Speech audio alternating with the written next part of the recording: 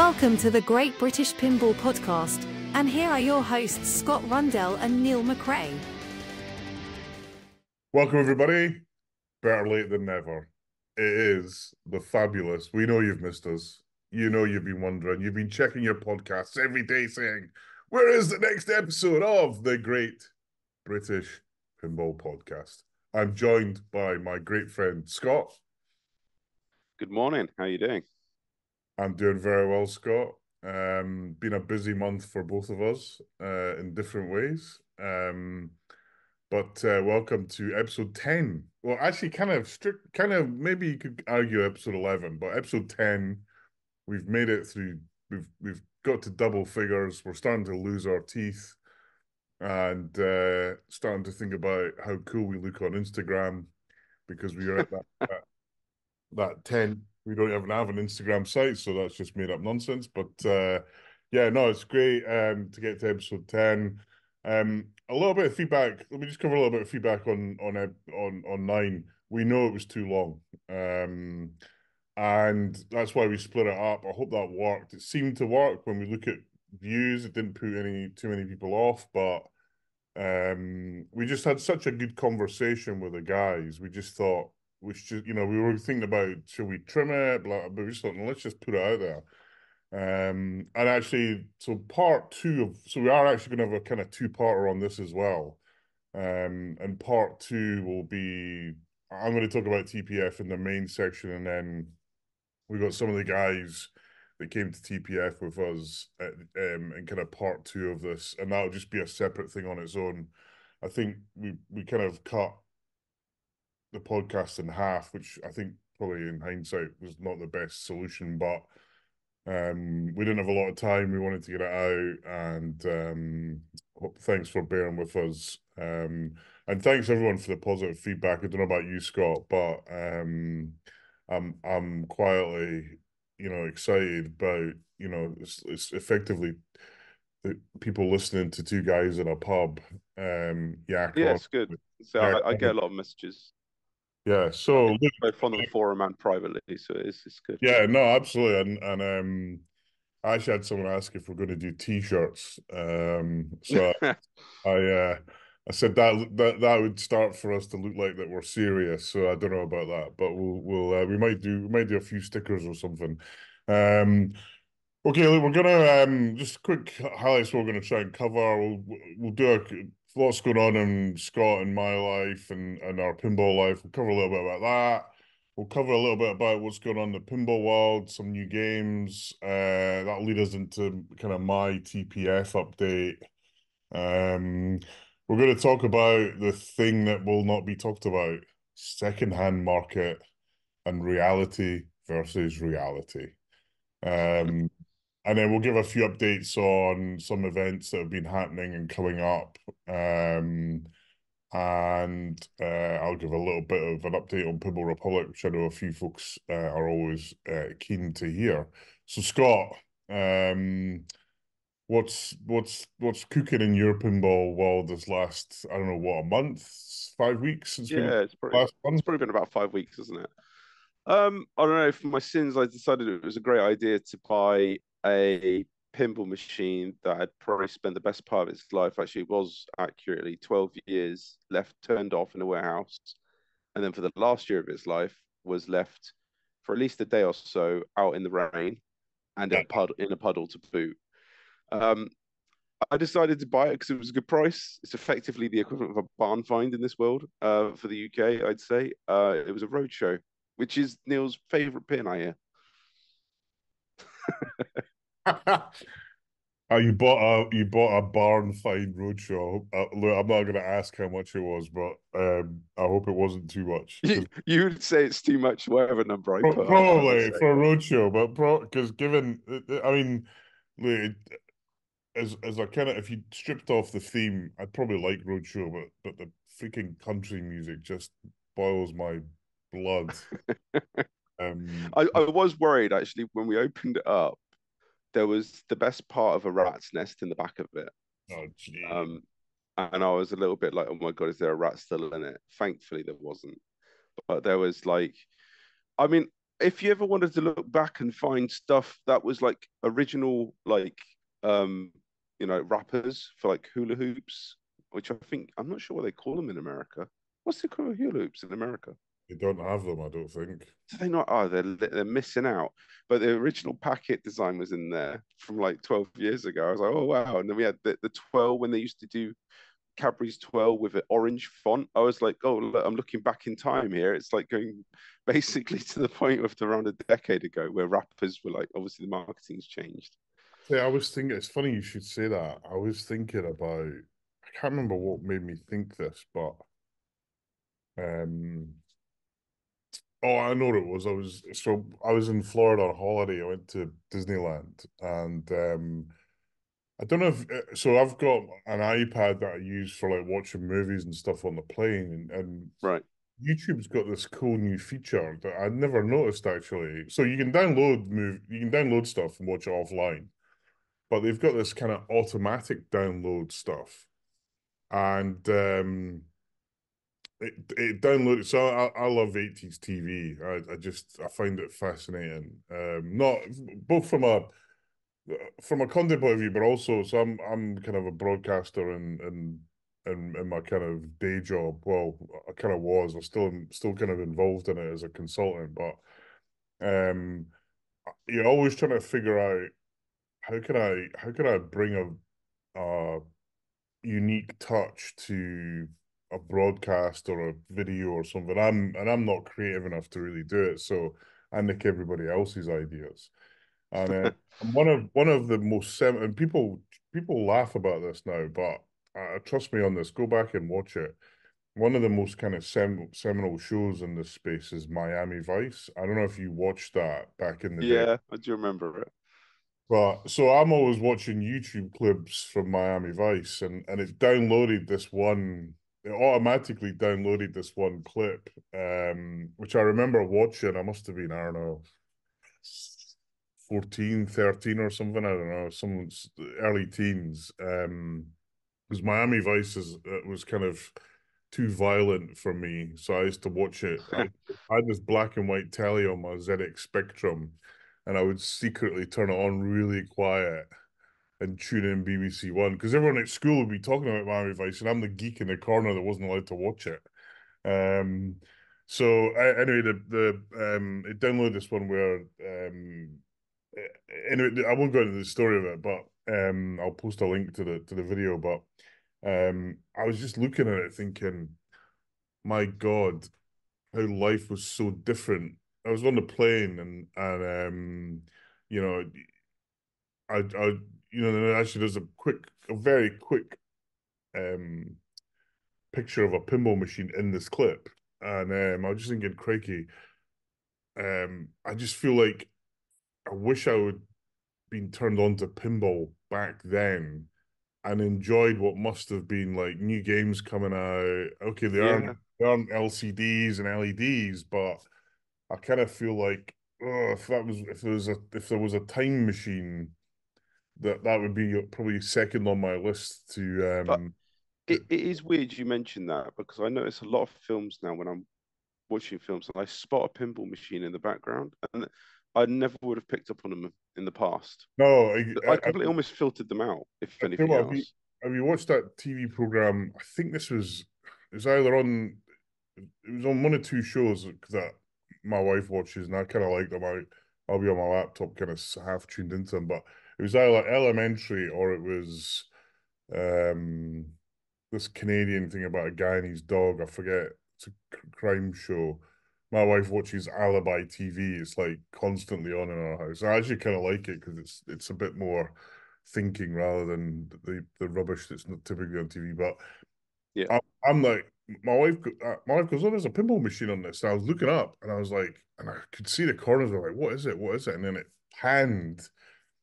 It's bloody Dragon Fist, like one of the most rare Stern classics of all freaking time. And this is a relatively new program. I'm like, where the hell did they get that from? I actually have picked one up, but it's not in the best condition. I picked it up with Stars, for an unbelievably cheap deal. But yeah, I just thought, back in those, those days, just life seemed so simpler. It probably wasn't. Um, but I kind of just think, I feel like going back to old, if I could go back and wake me up, in Back to the Future where he's got the Yeah, outfit on, he's going, I am Darth Vader, and do that to young Neil McRae, say, tune into this pinball a bit more. I did get there in the later 80s, early 90s, but I think some great moments of pinball probably missed. But yeah, so Roadshow, and I guess it's a rebuild job. yeah. That's an understatement. I mean, like, I was afraid to turn it on, so I didn't, because it was basically so heavily rusted. The transformer was basically orange, not its token kind of grayish black, maybe with a tint of fade or tarnish to it, I should say. Um, Everything was rusted, even the leg plates, the braid. It was just there was black mold all over the cabinet. It was in a terrible condition. There was warpage on the cabinet. I've got some like video shots that I uploaded as part of my own channel, and the base of the cabinet is basically separated from the sides. You can move it with your hand. It was wobbling, Yeah. so the cabinet was just in terrible condition. Back box was worse. But it's recoverable. Oh, I've restored it. I've done it. You've done it. It's basically it's taken me the best part of 5 6 weeks, but I've got it done. I've basically powder coated pretty much anything that was rusted, replaced anything that I couldn't powder coat with brand new parts. The transformer, I just stripped it all down and basically used evaporust. It was the only thing I could do to get that thing Yeah. into a somewhat usable. I was really worried about the coils, because anyone who might not understand what a transformer is, but effectively it's a bunch of coils, a huge amount of coils in there that carry different voltages, and obviously for its sins in our country, it will carry 240 volts in from your circuit. If they are fused, which is the term they use when coils have effectively become joined together, Sure. you're out of luck. Yeah, Yeah, you're you'll dead. have a short and it will bang Another big in a bang. big way. And Yeah, the magic, your the magic smoke is released. magic smoke and maybe a fire. Yeah. So I was a little bit like when I finally got it all back together, because obviously I stripped it all down, everything was in parts, put it all back together. Um, I turned it on and I was just holding my breath, thinking, is this going to blow up? The only thing that didn't make it was at the end was the DMD. It Yeah. worked for one power on, and then after that, it went, I'm done. I, if there was something I was gonna think that was gonna go, it would be the DMD. But I guess you put a color DMD in it anyway. So I found a spare. Literally, I did a big clear out before, about 2 weeks before I turned it on. I had a massive clear out. I just thought I'm doing a big house cleanup at the moment, and I decided to get rid of a ton of parts. I yeah, made best part of $1,000 yeah, just selling my old junk. People, one man's junk is another man's treasure, as they say. absolutely. So yeah, I just got rid of a ton of DMD screens. I think I had four. Um, Thankfully, I kept one spare because I needed it. But I don't know. It depends. If I keep Roadshow, I'll probably will switch it out to a color screen. I'm just in two minds whether I do or I don't, which we'll talk about later about the second-hand market and Yeah, whether or not I'd want to put significant investment like a color screen into it. So yeah, yeah, exactly. it's come out good. I'm happy enough with it. That the real sods, if anyone's ever touched a Roadshow, they'll understand it. It's pretty much like the Twilight Zone clock. The faces are an absolute sin. Whoever designed those, and I think it must have been Pat Lawler, didn't really think about the maintenance that goes around them in the long term.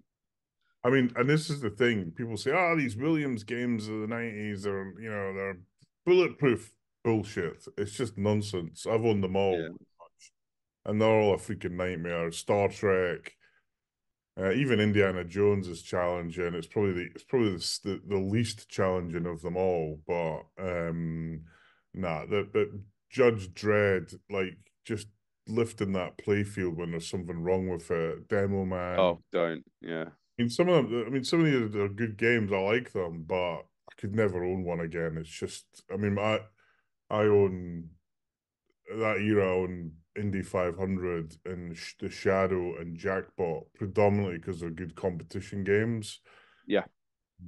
and they're simple enough that the most complex bit's probably the battlefield on Shadow, which has got a funny set of drop targets at the back that can be a pain in the ass. But Yeah, I think the biggest dial-in for me on Shadow is probably the drop target that comes at that blocks you yeah, from at the going back, into the yeah, at the back, because getting that dialed in just right, it can be a real finicky like mechanism, that one.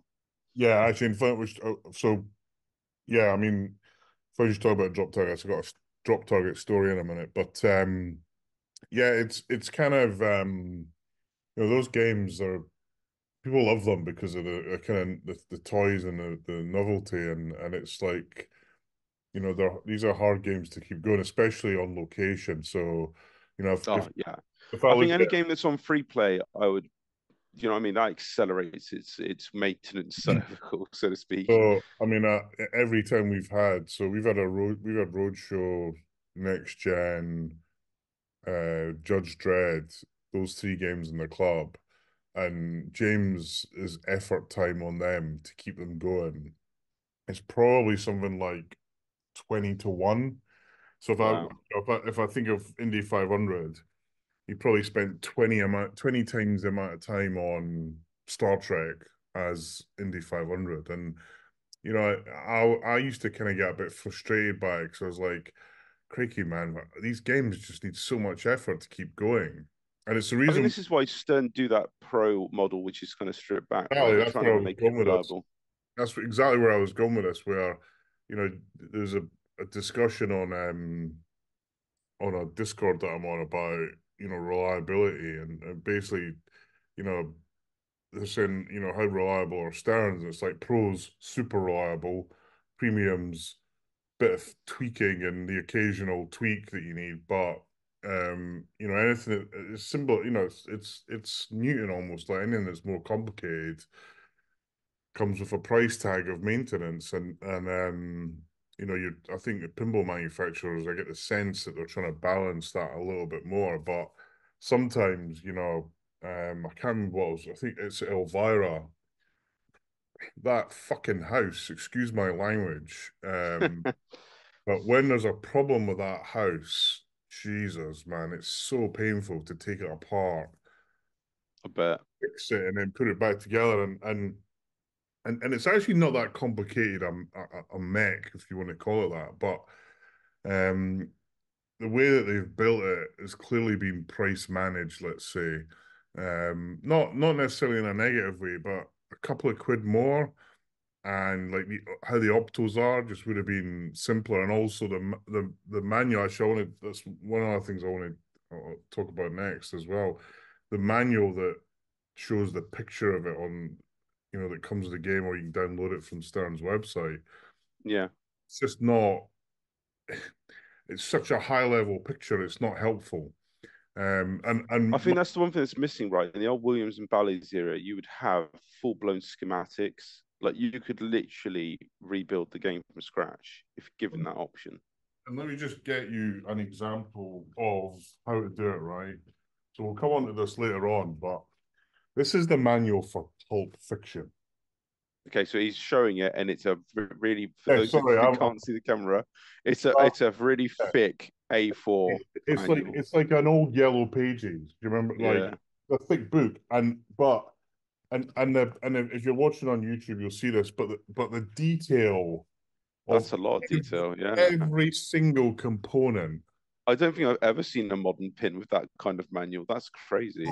So the only two companies that have had it are But you CG. don't get that with Cactus Canyon. So is that because it was a different company that was working with CGC to make No, no, Pulp no. Fiction, So right? there is. So actually, you don't get a printed copy with Cactus Canyon, but there's Yeah, the detail of manual on CGC's website. So if you've got a CGC game, this big beautiful manual, um, so Pulp Fiction's stand out a little bit on this, but they have got so there's a guy called Butch who works for CGC. He actually used to work for JGP, and right. JGP used to have glorious manuals like that because Butch did, Ah, and he is this guy.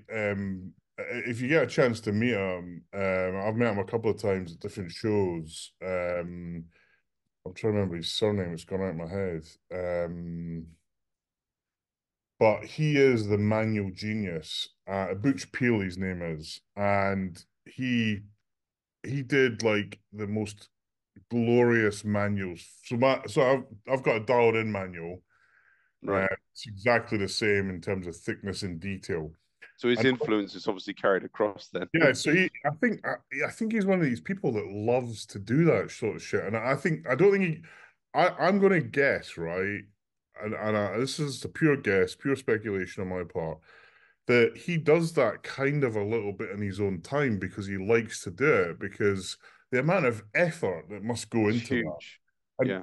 and not only that, Scott, and this is a thing for mod makers, if you download the PDF version of that, you can zoom into a point where actually you can get a proper scale.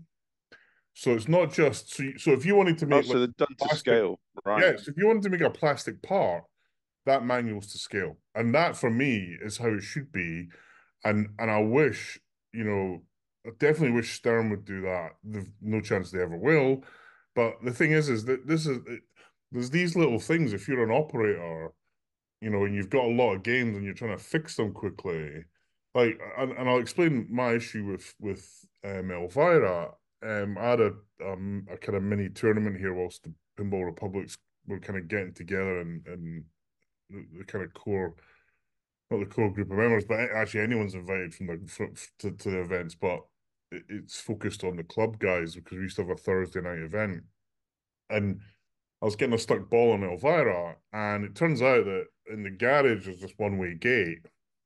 And when I took the thing apart, there's the one-way gate is only attached on one side. There's nothing attached on the other side. So what's happened is it's moved, and Right. there's no post holding it, and the ball gets stuck because of it. And I'm like, well, surely they just didn't send it to one post. And if you look down through this other kind of the bit in the middle of the ball guides, there's like a a mark for where a post should be.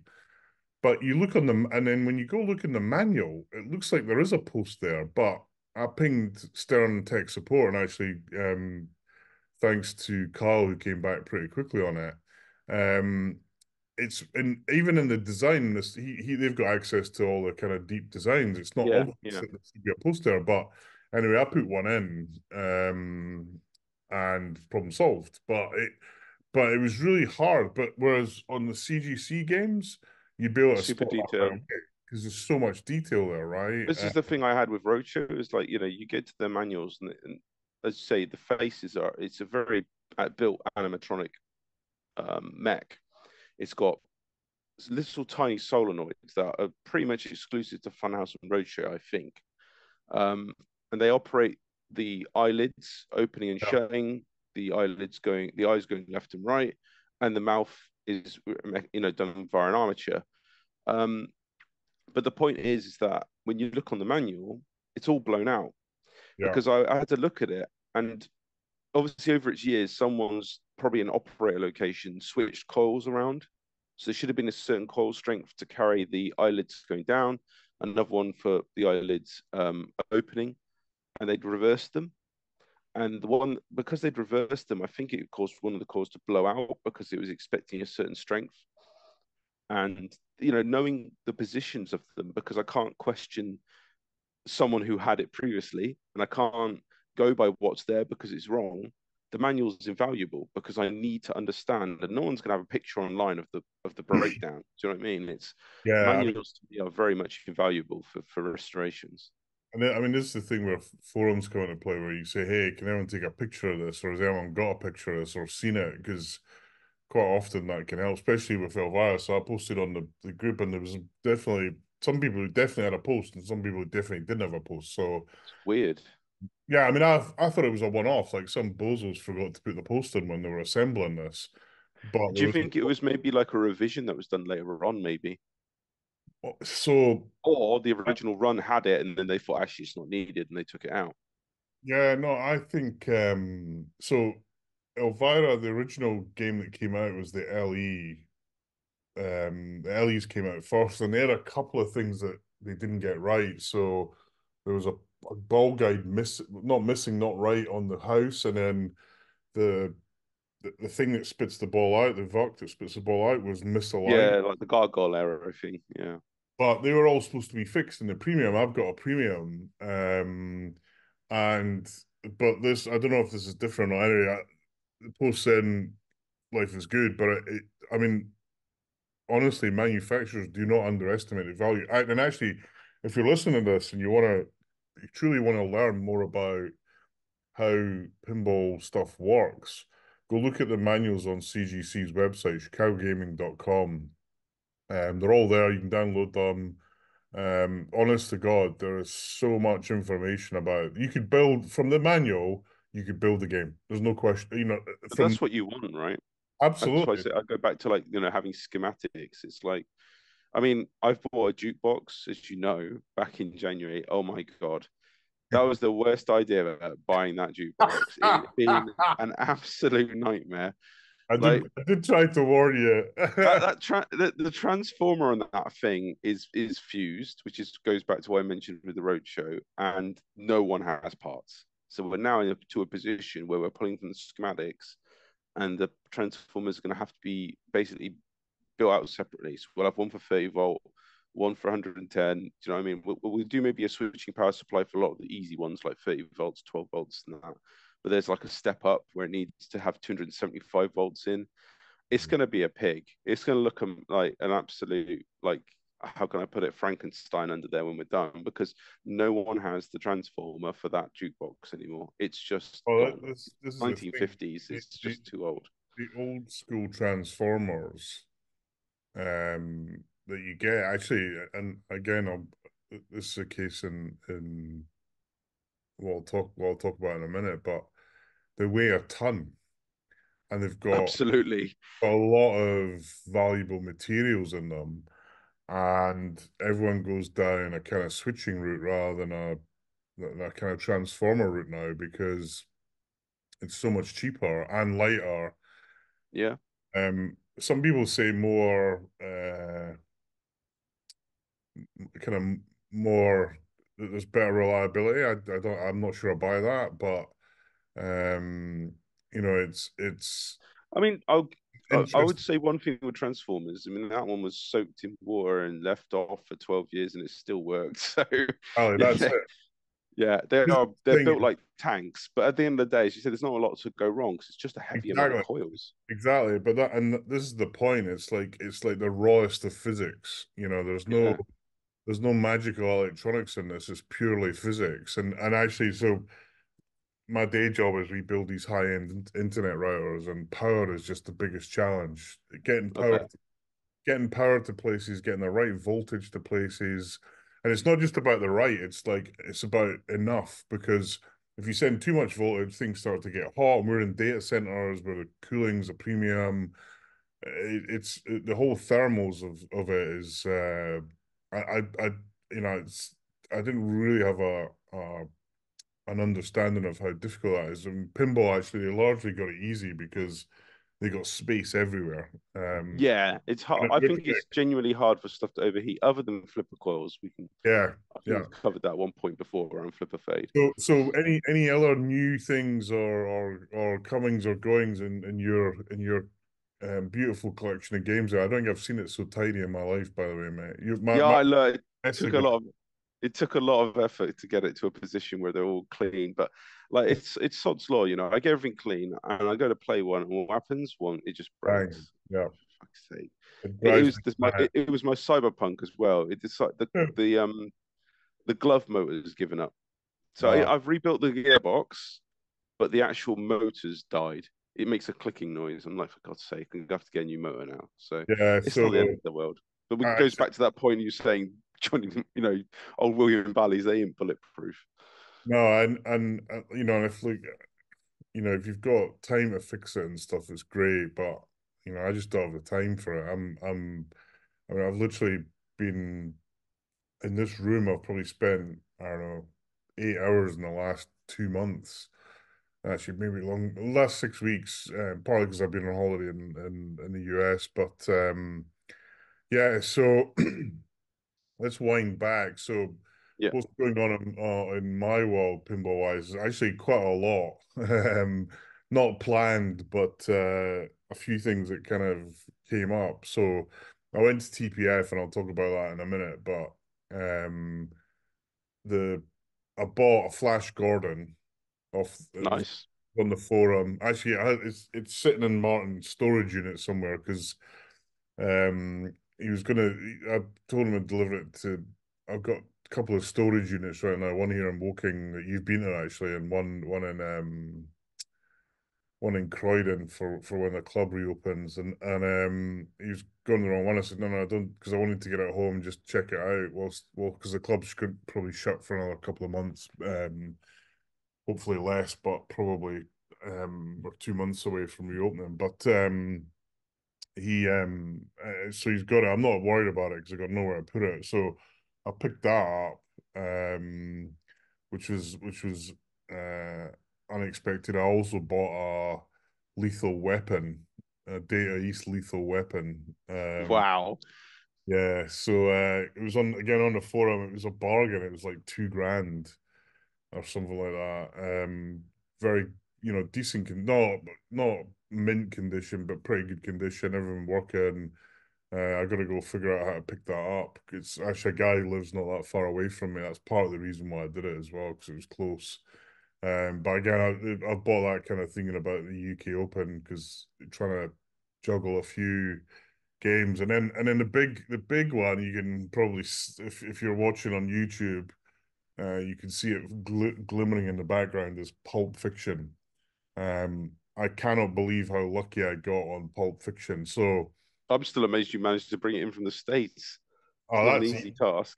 well, it's not easy if you've not done it before. The hard part is figuring out how to do it. I've done it enough that it doesn't worry me. And actually, I came very, very, very close to also buying Jaws Premium. I was this close to doing it. Um, Okay. even Not though tempted to get anything like the spooky stuff like Looney Tunes or Texas Yeah, Chainsaw Massacre? let me come back to all that in Yeah, when sure. I talk about TPF and the stuff that we saw there.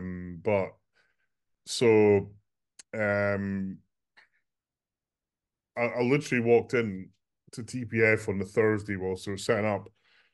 This guy wheels in. So I already spoken to the local dealer, actually Craig at Fun.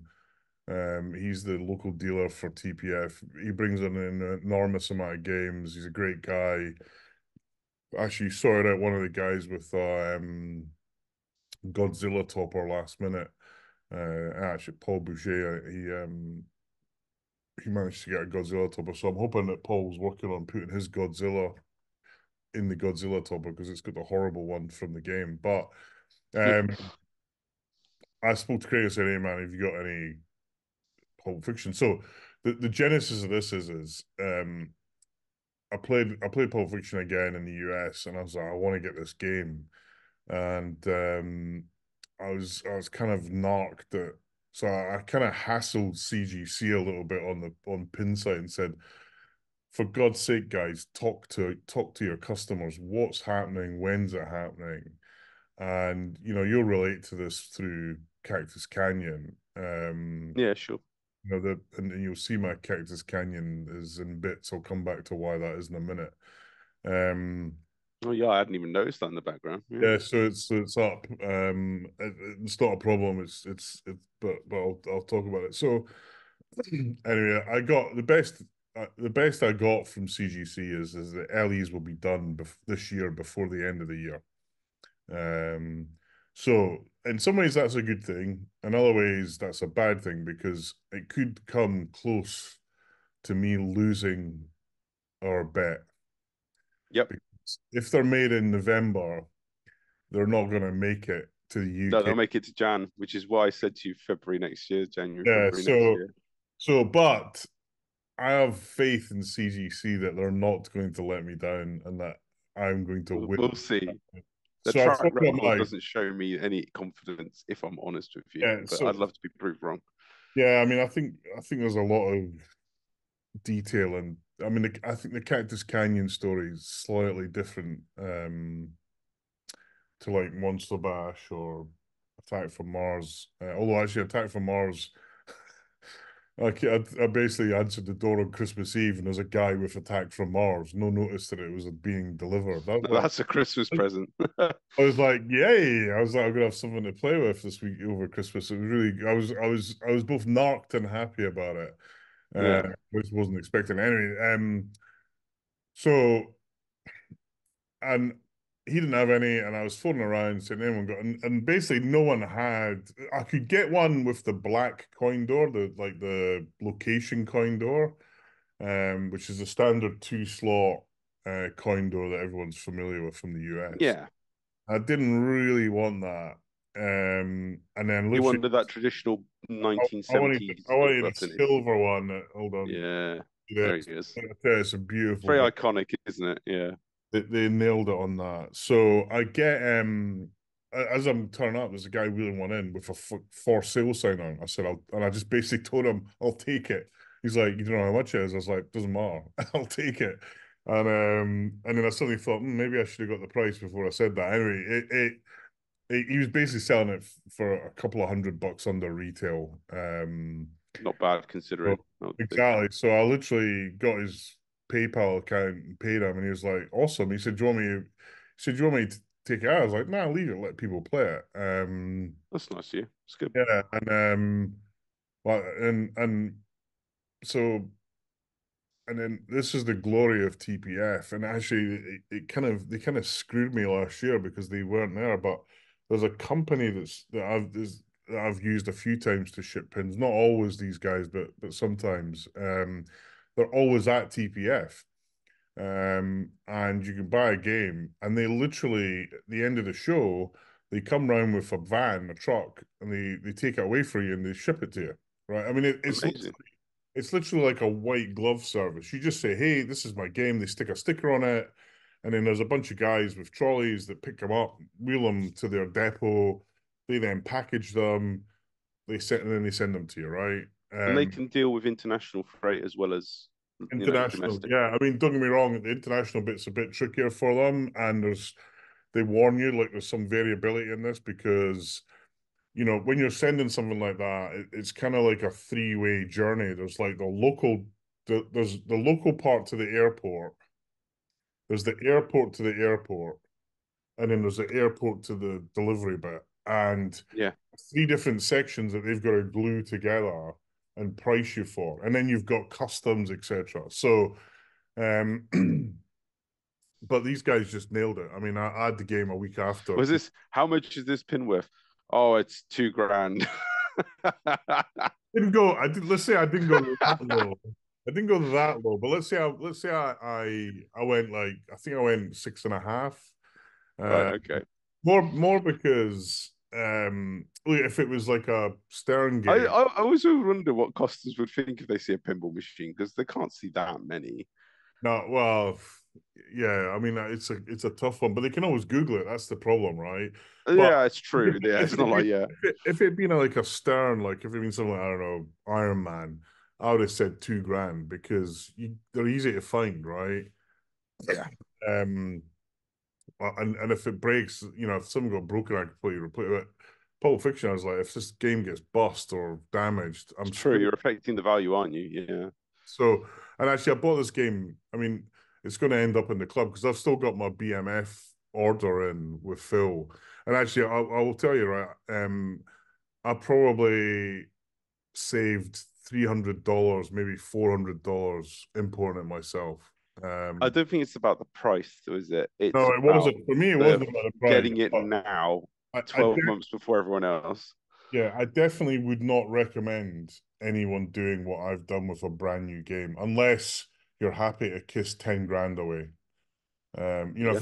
If anything had happened to this, I was screwed basically. And there's a Yeah. different. I've imported a couple of new games, but they were in boxes. So if they're new in box, it's probably a lot safer. This was not new in box, so they had to wrap it for me. And again, these guys took care of all that. They did a great job. They put it in this big crate, which I probably wouldn't do again because it added a chunk of cash to the delivery price, not a huge amount, but I ended up So having what would you do instead? You just like what, foam pad it and then yeah, shrink wrap it? and actually they did that anyway. So when I took the crate out, it was already foam pad. And I was like, "Hey, if they just delivered us on a pallet, it would have been fine." Yeah, just like yeah, top up on a pallet, job done. Yeah, and actually, in any other game, that's what I would have done. Just because Yeah. this Pulp Fiction, I didn't want to. The chance of finding another one and getting it shipped over was so low because I was trying to, I spoke to about 4 or 5 different.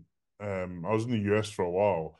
I spoke to about 4 or 5 different distributors. I mean, some of them were like, look, Neil, I love you, but I don't want to piss off your local distributor by sending you a game. I was like, yeah, I get that, but send it to my Florida address. Do you know what I mean? But look, it's not for JGP, CGC, and probably Spooky. This is not a way of saving money, and probably likely if something bad happens. It's going to cost you a ton of cash. So I would not Yeah. recommend that unless you're crazy desperate like me for a game, and you're willing to say 10 grand. I'm going to piss up the wall if it goes, it goes. That's life. If it doesn't, um, fortunately for me, it went super well. Actually, the hardest part was getting out the freaking crate. If you go on my YouTube channel, Yeah, I did watch your video. you'll God see damn, me. that took a while. Jesus, it was well built. I mean, and then I had the problem of getting rid of that wood, which because my wife was like, as soon as she saw it, was like, that's not staying in the garage. That's a tip So, run. but I literally ended up giving like $400 worth of cabinet away, which was a bit frustrating. But anyway, that's life. But so yeah, I mean, and that's how I've got the manual and actually so and this is the thing I mentioned drop targets, and actually I forgot the mech. I think I have. So CGC. Let me just see if I can find this for those of you, or maybe not. I'll give it a miss. Too much mess here. Is it Um, the drop target mechanism in the game? yeah. So basically, when I started playing the game, I noticed that the drop target was kind of firing and not staying up. It was like machine gunning, Fidgeting, yeah, I call it. But yeah, and the on the in Pulp Fiction, if you know the game, on the right hand side, that drop target is probably one of the most important shots in the game because it starts modes and it starts characters. And because it wasn't working right, I couldn't get to any modes. Anyway, I was streaming it, and actually Josh Sharp, fair play to Josh, he joined the stream. I didn't tell him or anything, he just saw I was on there, and he was watching, and he pings and he says, um, I just spoke to Mark Ritchie, and he reckons your drop target just needs moving back a bit from, like, if you just loosen the screws, move it back, tighten it, it should fix it. And I had a quick go at it, and it improved it, but it's still doing it. And then Josh says, "Look, Doug Duba from CGC's like he said if he'll phone you and take you through fixing it." okay. And I was like, and when I was like, I'd love to do that, but I'm about to. This is just before I went on holiday. I was like, don't worry, guys, I'm not stressed out about it. It's probably just moved and transport. Anyway, I eventually, um, the day before I flew out on holiday, I was bored, so I went and did it properly. And it still does it very occasionally. And I think it's just I just it's such a busy section of the playfield. It's just really hard to get into. Anyway, it's working great now. It does it once or twice every blue moon, but the I drop kind time, of had that issue with the Star Trek Vengeance. You know that drop target in the front yeah, of the ship? yeah, it's That one is really fidgety. Like you have to have a certain blue spring, which is a different blue spring to all the other bloody blue springs Stern make. But credit to Stern, they shipped me a new spring for it. kind of annoyed that I can't find this mech because it Just is so you understand, by the way, those listening on podcast, he's now running around his room and trying to look for it, which is why he sounds like he's a 50 miles away. the other thing that I do when things like this happen, because I'm so lazy or lack of time actually, I just ordered the entire drop target unit from PPS, and it arrived. And Oh, okay, so you bought a new Mac. Okay, okay. I bought the entire new Mac, not because I need it, but But you wanted to evaluate it versus yours and see what the difference is. well, yeah, but I wanted to. I just thought if there was anything wrong with it, I could just swap it out and it's fixed. And then I've Yeah, got spare parts, but I've lost it. So, hold on, what the hell is it? I'll find it eventually. Don't worry about it. So yeah, but the I've done this before. So my Iron Maiden on my premium, I had this real issue with the ramp, the one in the club. I just ordered yeah, a replaced it and it was fine. Um, and it's not because I don't want to fix it. It's just because I don't have the time to fix it. And actually, this is a time before we had Robin at the club. Sorry, it was Robin before we had James at the club. And he just gets stuff fixed without any issues. And you know, if this was at the club, he'd have fixed it in seconds. But anyway, the game is amazing. It's good. such a great game. It is brutally Do you difficult. think it's going to be? I don't know if did they do pinball awards for best pin of the year? Was that last year's contender, or does that That count as was this year's last year. contender? So this game started shipping this year. So it'll be in the lineup um, Yeah, this year. But I just it's I don't know if it's because Josh Sharp was involved in it, but it's a game really. I mean it's a it's probably the best theme use ever. Um, and Tarantino was involved in it. yeah. I've seen the whole backstory. It's crazy that So he was so like, no, I want this to look like 1970s. and I don't like the. I remember he even had arguments over the back glass. He was like, "I know I don't look like a movie asset. It's got to be drawn. Do you want my team to draw it?" I've seen that. It's pretty cool that he was so into and the building process. what a difference it makes. I mean, you compare this to Led Zeppelin, right? Again, I love Led Zeppelin. A lot of people hate it, but they were like, yeah, here's our assets, build a pinball machine. We don't really care. So what do you get? You get a Photoshop game, right? Yeah, asset drops. And, Yeah, and you look at the difference, like and James Bond. yeah, Bond as well. But I had to say it. oh, I see. The thing is people on the art for Bond, people have a go at that, but for me, it's perfect. Yeah, Want- maybe. I want it to look like a Bond themed pin, and it does. Even the fonts. If you want it to look like a collage from your nursery days, Neil, it's all up to you, mate. That's it. That's exactly what I wanted. And not only that, it's the fair play to Stern. The game is outstanding. It's one of their best games. You know So what though? When I played it around your house, I'll give you that. It plays well. It's yeah, nice. And yeah, to be honest, I probably prefer the 60th edition over the normal one, if I'm yeah. honest. The 60th is I think phenomenal. the music's better. I Yeah, honestly think the music's better. yeah. I think I think Jerry did the music for the 60th, but not for the normal game, and I think it definitely shows. Not that the normal music's bad, but No, no, I just think it's better. could be That's all it better. is. But yeah, look, I mean, Pulp Fiction's hilarious. It swears like you wouldn't believe. It's got a mode you can turn the swearing off, but it kind of just bleeps it out, and it doesn't take a rocket science to figure out what's being said. What's been said, yeah. The game it's a tough game. There's a bit of depth to it. And actually, yesterday I had my biggest game on it. I managed to roll it finally. I've got mine set up. I always set my games up hard. Actually, on this game, you probably don't need to do that. It's such a challenging game.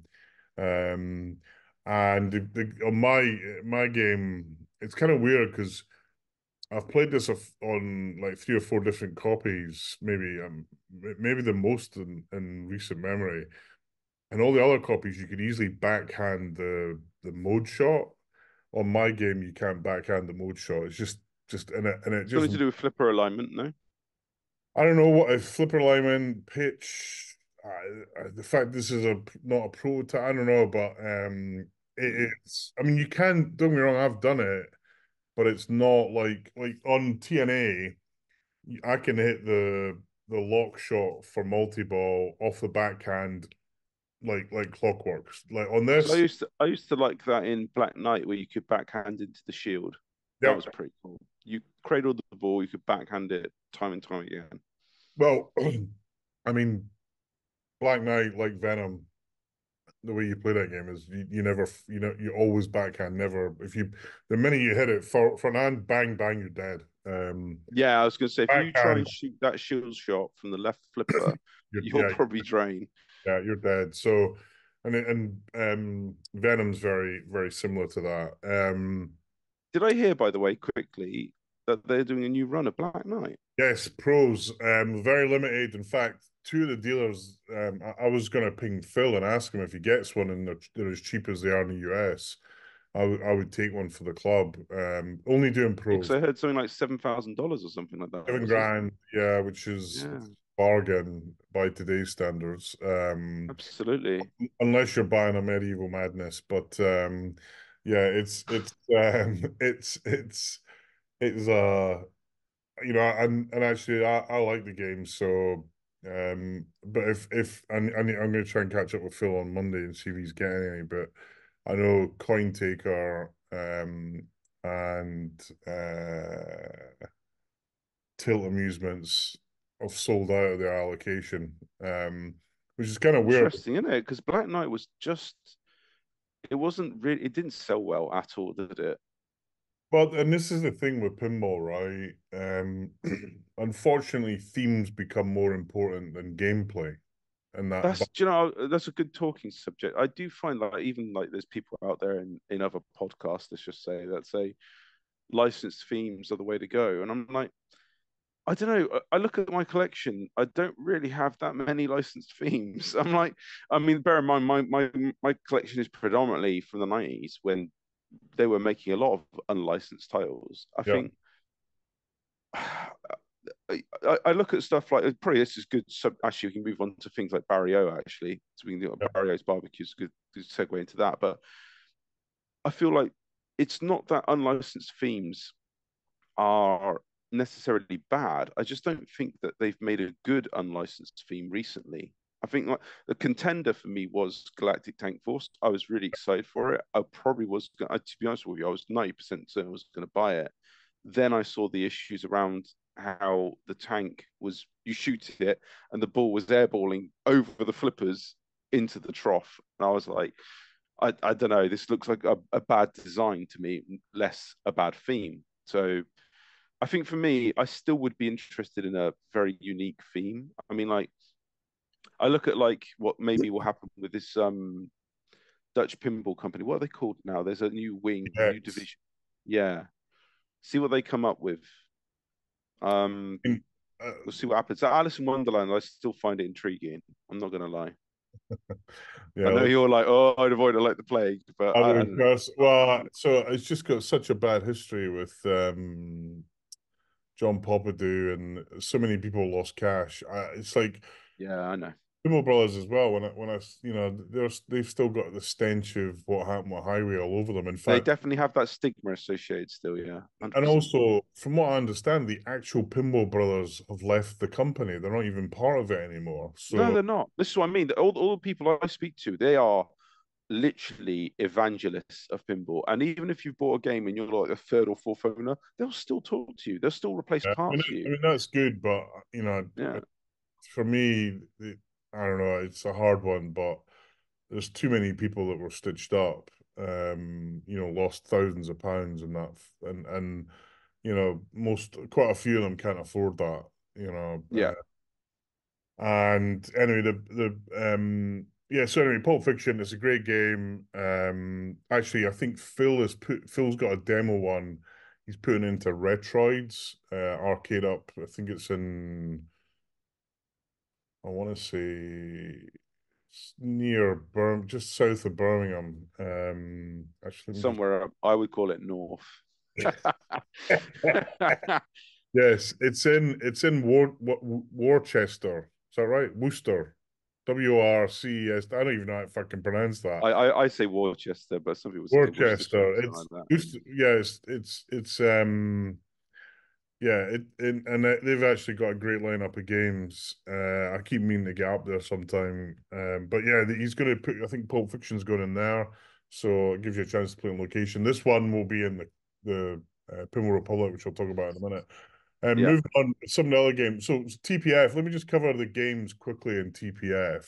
Well, I want you to focus on. Let's start with like Barry Oaks. We're just Barrio. So talking about look, unlicensed um, games. So Barrio has had so much abuse thrown at it. Um, and I kind of get it, right? Because who the hell is Barrio, right? I know him because it was my favorite game, still is, and it's kind of in the shot there. Bram Stoker's Dracula. I love that game. Yeah, Absolutely love it. and you know, there's some games of his that I like, some games not so much. But like any designer, except Pat Lawler, he's never made a great game except that one in. So, but He's gonna give you stick for I that. have to say, I played Barrio. Actually, I played it in Chicago last year. I played the Whitewood. I was under NDA. I wasn't allowed to say anything, uh, Okay. and I knew it was coming, and I knew it was going to be called barbecue. And when I heard it, And you didn't say some at that point for the love of God, I change the theme. said I said to them, well, actually, I'll be honest with you, I kind of thought it might have just been a code name. Oh, Uh, okay. So I kind of said barbecue, interesting theme choice. That like, I left it right because like you're in David, Sure. who's such a nice guy. He's kind enough to spend time with us, take us around the factory, go through a whole lot of signing NDAs, stuff he doesn't have to do. He does not have to do any of that, No, right? of course he doesn't. No. And you know, you don't want to go in his house and piss in it, right? So Sure. um That makes sense. but Yep. I did kind of think, I mean, there was a few of us looking at each other thinking, really? But then I kind of thought, nah, it's got to be a code name. There's, you know, what could barbecue? I was trying to think of the things that, you know, like, It could relate to. yeah. Yeah. Anyway, and then and then they announced it. I'm like, oh my God. But I'm going to tell you, I think it shoots really nicely, right? Everyone says that. I mean, I tell you what, that's a good contender for a retheme. You know what? If that game goes cheap enough, I find it sometime in the future, I might So, retheme it. so it's got a lot of great potential. I think it's got huge potential as a tournament game. There was one issue with it that Dave was you know, I gave him some feedback on it, which was after a while the flippers made it really hard to get this shot where the spinners are, this ramp shot. Right. You could still hit it, but you had to be spot on. And I said, mate, you could do with fixing that. And he's like, yeah, we're going to take a look at it. But I thought it was a great game. It's got some great mechs in it. It's a real, I mean, if you're, you know, if you are a fan of Barry O's, it's got a lot of takes on his designs in different games. Yeah. And you know, as a commercial endeavor, you know, it's a tough one, I think. But they're only doing a limited number of them. Um, Oh and yeah, that's true. that Actually, they're going to become super rare at this point. I think it's, you know, I've got I kind of hope, and actually I still believe this at GTF. I thought GTF shot really nicely as well. Yeah, there was the issue with the drop targets was they weren't going down, so when you'd hit them, they'd Oh, it stay. does that thing where they spring because So there's too much tension. yeah, so you know, you adjust the springs on, and again, this annoys me. My Pulp Fiction's done it. My um I uh think that's why Stern don't Food put drop Fighters, targets in. Honestly, I think they just use yeah, those not stand-up targets Food basically. Fighters has got drops in it, and it does it with that. Even my Deadpool kind of, I mean, you can adjust the springs and you fix it. It's like almost instant fix. Yeah, But I look at TNA. I never had a brick shot on my TNA ever because they dialed it in right. So sure. um, They anyway, are finicky. They really are. I also played Scooby Doo and TCM, Texas Chainsaw Massacre. I have to say I Do really you like, mean Looney Tunes? not Scooby Doo, Looney Tunes. Looney Yeah. Tunes. I have to say I really like Looney Tunes. Except and as a video of this on my YouTube channel, I'm playing it and I'm really enjoying it. and the ball drains, and the game loses its state. And I'm just It crashed. that is why. No, it didn't crash. It just got totally confused. And I pinged one of the spooky guys, and he just thought, oh yeah, turn it off and on. And I'm like, that's why I don't buy spooky games. It just so we had this I mean, with touch wood, right? My Rick and Morty code wise, it's flawless. see Rick and Morty for me is a Scott Denesi game, not a spooky game. Yeah, Makes sense. I can agree with that. Yeah. Um, they might have built it, but he designed it. And I just the spooky games. I mean, it's such a beautiful looking pinball machine, Looney Tunes. It looks awesome, and I'm a big I fan. like the artwork. I think it Actually, looks there is the comedy factor in it as well. yeah. And I would buy it, but I'm not going to spend forever fucking about with it to make sure it works. We had this Alice Cooper. Honest to God, man, if Alice Cooper had come into the pinball club, I would have shot him for the amount of effort that we had to put in to keep that game running. I won a competition on it with 84 million that I'm convinced was a malfunction. I even said it. I said, guys, I don't know what I did to hit that, but I'm not sure Yeah. it was me playing. I think something triggered. Like a switch kept Yeah, firing off or or something something like like that. that. And not, it was weird, right? And I'm like, I mean, I was happy. Oh yeah, I've got no idea how to play this game, but I got 80 million, which is a big score on that game. I just don't want to. And this is the thing, like with a Stern or JGP or Pulp or CGC, and actually the thing that's amazing on Cactus Canyon is the menu system. I don't know Oh if you yeah, diagnostics. Yeah, completely. diagnostics. You can actually they've actually got a timer on when you hit the flipper and when the EOS hits. It's like they time it. And there's like a little graph, so you Yeah, could I've seen compare it. one flipper to You another. can dial it in. Yeah. Like what? So because I had an issue with my one of the flippers on my cactus was a bit lower, and it was taking longer, and you could feel it when you were flipping. It wasn't lower; it was you could feel it. What was wrong with it? It was an easy fix. There was something stuck in it. There's some, I think it was a bit of a cable tie had got wedged in it. I pulled out and it was fixed, but just being able to see that on the screen, I'll try and take a The photo. visual delay. Yeah. But honestly, I mean, and sadly, Pulp Fiction doesn't have it because it doesn't have a screen, but it's got all the other diagnostics that you can see because it's a CGC architected game. But I Yeah. was super impressed with that. But you know, with spooky games, they just don't have diagnostics in them. Even Scott Denesi ones, he's put some stuff in, but like, if you're trying to find a stuck-on switch in a spooky game, it's a freaking nightmare. Um, you've literally got to go, whereas on a Stern or even a Williams game, you can kind of see it. It stands out what I should still find it really weird actually when you look at a Stern and they have that kind of era that like it's still like a DMD menu. Yeah, and they're slowly moving away from that. But Yeah. look, I'm kind of to some extent I'm kind of with them on it. If it ain't broke, don't fix it. Yeah, oh no, it's fine.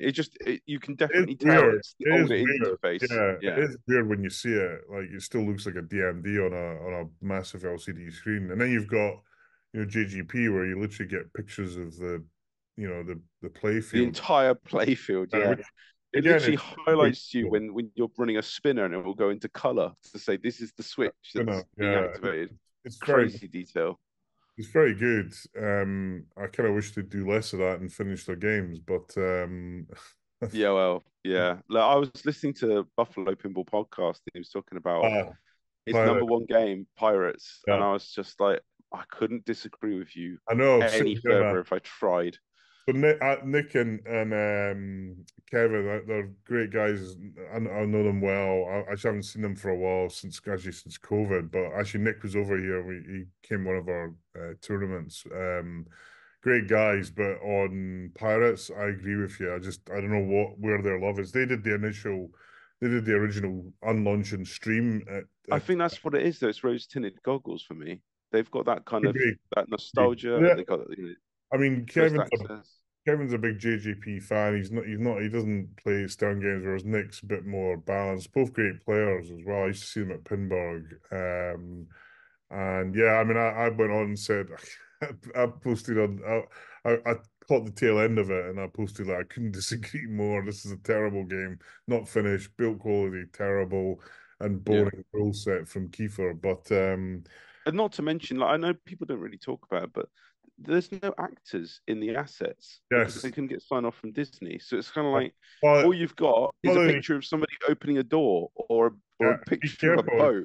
It's not that they couldn't get sign off; is that they didn't want to pay for it. That's the difference, Ah, okay. right? And also in pinball, why do you want to get a menu of 50 characters that you can choose? How do Yeah, you crazy player selection. So manage? confusing. It's like what? Yeah. And They should Godfather, have kept it to like the big like captains and that's it. Do you know what I mean? Like Barbosa, yeah, Jack Sparrow, main stuff like players, that. the 10 main players. That's all you needed, right?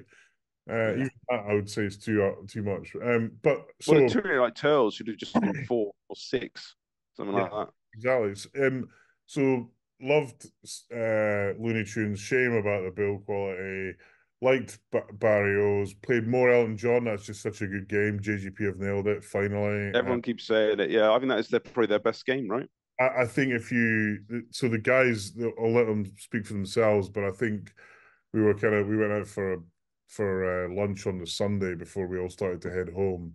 And I think that the takeaway game from the show was definitely Elton John. They were kind of surprised. Nice. Also Venom, they were pretty positive about Venom and Jaws. I played it around yours. I think Venom gets a real hard rap.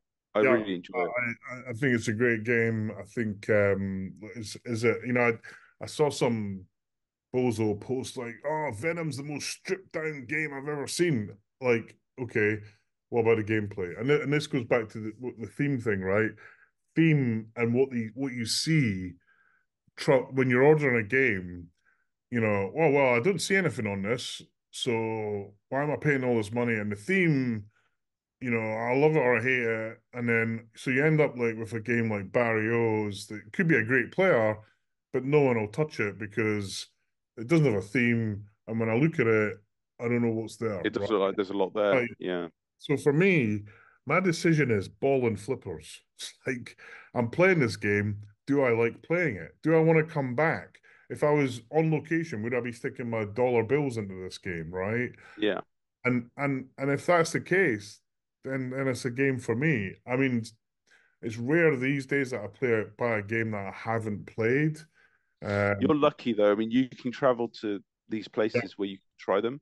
I no, think for the absolutely. majority of people in this country, at least in the UK, it's more like, am I going to take a punt on this? Well, That's that what was, majority of the reality is. I mean, that's what Paul was and Colin was saying. The last one is they'd be at TPF a year after the big release. And they hadn't played any of the games that had come out yet. They hadn't Yeah. played Pulp Fiction, they hadn't played Venom, Jaws as well. By the way, this is going to cause chaos for some people. The premium is the game to buy. I know it's more money, but honestly, it's such a much better game. Actually, Is that because of the upper playfield or other upper elements? playfield makes all the difference to this game. Anyone who says otherwise is talking utter nonsense. I'm sorry, but and again, I predict this is something that comes up when we get the guys on. The difference is just insane. It just changes like Godzilla Premium Pro, whatever. The games aren't that different, right? You got this Sure. building that we down that's cool, but the gameplay is almost identical. Jaws, nah, it's almost a totally different game, and the game is so much better.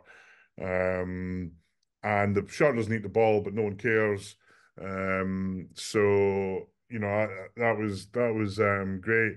The other thing that was there from Stern, they had the Foo Fighters topper, which I've now got. I think they didn't have them at the show, annoyingly. They just had How prototypes. much was that topper? It was all stupid money. But it, I think, yeah, look, Neil, you're definitely not the type of person that would shy away from buying an expensive toy, but holy crap, man. I'm fairly certain that was an grand. It expensive was two topper. grand. That's so Um, much money. So no, much no, money. you're right. It is. It's stupid money, but it's basically, and also a lot of it's a reuse of the Black Knight topper, the head moving around. Oh, so it's the animatronics from the head. Okay, Yeah, and cool. actually, they've done a pretty. They've added a lot more to it. Is it 2 grand's worth? Hell no. No, well, if they could, as you say, back in the day, they did a Black Knight topper for 500. There's Well, definitely that's it. opportunity. I'm my Black Knight. Actually, my I Black was Knight going to ask you 29. this. I Yeah. completely forgot. Did you fill in the questionnaire that came from Stern? Did you get asked to fill it in? I don't think I got asked for it, but I get so many Took emails. me an hour and a half. It was Really? so long. Yeah, there's so many questions. So many questions. It's But good it's for intriguing to asking them. see what, well, I'll tell you the stuff they asked, which is really interesting.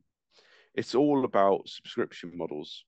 What would you want to pay if you basically were paying a monthly fee, and what would you want to get as part of that monthly fee? They were talking about like, having elements where you could actually do your own content creation and help with assisting with the game code design, stuff like that. There was stuff and questions around like, what features would you want to see um, as part of the ongoing life cycle of the game. So a bit almost like, like they do in games for PC, well, video games, let's call Yeah, it, yeah, where it's like live service, I think they use the phrase. yeah. And, you pay a monthly fee and they keep adding to it. I honestly think Stern is trying to do that. Given by what I had to answer in that questionnaire, they are looking at a method to say, if you pay a subscription, you'll get these features unlocked. So, they're dead. Let me tell you, they're dead unless it's things that you don't already get. So if they're Sure. going to charge you for stuff that you've already been getting, they're dead. And Disney right now is seeing. You look at Disney subscriptions, Disney Plus. Disney Plus, yeah, You look at all those subscription services. They are all nosediving sure. because people aren't seeing the value. If Stern and this is a business that I've been in, the mobile phone business, where it's all about subscriptions. Sure. The minute customers do not perceive value, you're screwed. I mean, it's literally like, you're drinking champagne and you're buying Rolexes because your business is doing so well, and then the day that they realize there's no value, you're literally on eBay trying to sell everything for 10 pence because your world it is that brutal. And if Stern go down this path, which I actually don't believe they'll ever do, that's my take. I It was think. a long survey. I suppose they'll get the feedback that they need from Well, those this people, this right? this. I mean, it's good that they're asking rather than just doing. First off, Yeah. I think they would be absolutely freaking crazy to do it because for two reasons. One, the negativity on pinball pricing right now is on another level from when it's ever been. I mean, the only things people talk about constantly is the price. I mean, all through TPF, It was mentioned in the like, questionnaire. They were yeah, like, what would they ask about they asked a lot of stuff actually. They asked about like, what you earn in a well, living for your family, what if you buy a new game, what makes you make those decisions to buy that game, and how many new box games have you got, stuff like that. It's very much driven around like your purchasing, basically. yeah, and I mean, there's another company that's tried to go down this path, BMW, where they were trying to, they'd fully spec a car. You didn't pay for it, but if you wanted like heated seats, you paid £3 a month. And it just there's a mode Yeah, where I remember that. Yeah, well, they've done it. They're still trying to I know flush it's it out. still crazy. Yes, I blame Tesla for that. But there is one thing I'd say about that though. In fleets, I think that's a valuable thing because if you get a company car, quite often you don't get a choice on the spec. Um, and all of a sudden, wait a minute, I can subscribe to this, and I've suddenly got this thing that I couldn't have got because I get given a car. So there's a mode of operation for that that I think works. Unfortunately, BMW That didn't I do think that's more down to the, I suppose, as you say, are they wanting car owners to move into a subscription model where they don't even own the car anymore?